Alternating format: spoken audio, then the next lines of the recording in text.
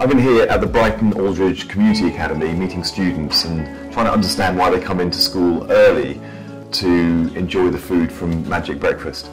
As Shadow Schools Minister, it's been really fascinating listening to students, because students themselves have been telling me that they get up really early to come here so they have the time and the space to eat, and the importance of that food has on them and their ability to really focus in school for the day ahead. We know how much breakfast matters. For some children, because they won't even have been able to eat before they come to school. For some, it's the social interaction. And for all children, we would like to have the chance of having breakfast together if that's what they and their families want. That's why we've committed to a universal breakfast club scheme in every school, and why we're so impressed to learn from what Magic Breakfast are doing and seeing their wonderful work here at Brighton Aldridge Community Academy.